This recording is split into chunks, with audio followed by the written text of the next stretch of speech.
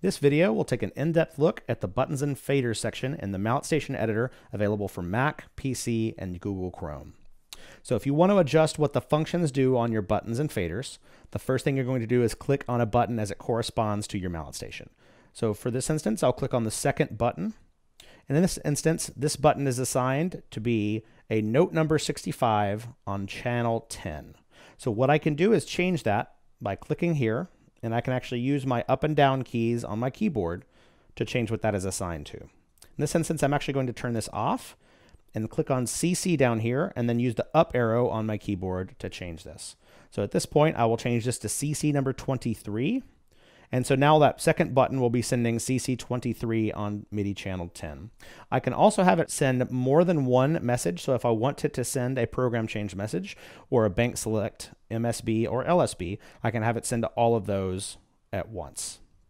So in this instance, button 3 is set to note number on 66 and button 2 is set to CC23 as an example. One important thing to know is that preset select mode is how you can actually recall the 4 built-in presets on the malletSTATION.